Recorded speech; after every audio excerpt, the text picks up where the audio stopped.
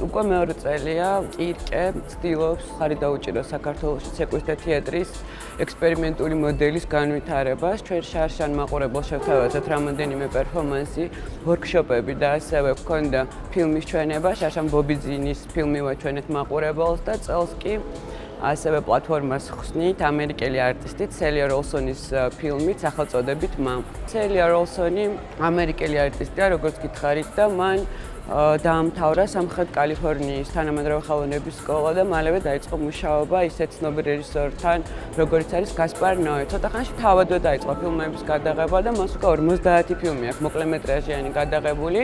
რითაც ძალიან დიდი პოპულარობა მოიპოვა როგორც ამერიკაში, ასევე ევროპაში და უამრავი ჯილდო და 2015 წლიდან სელია როლსონი ხვდება ვენეციის ფესტივალზე უკვე სრულმეტრაჟიანი ფილმით, რომელსაც ჩვენ კირკე წელს შესთავაზებს მაყურებელს.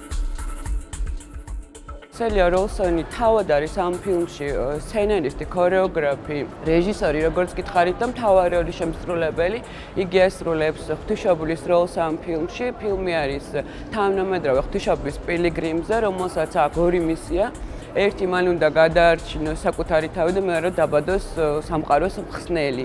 ფილმი 8 დღის განმავლობაში იქნება ამირანის კინოთეატრის ეკრანებზე და მთლიანად შემოსული თანხა გადაერიცხება ძალადობის მსხვერპლ დედათა და ბავშვთა თავშესაფარს.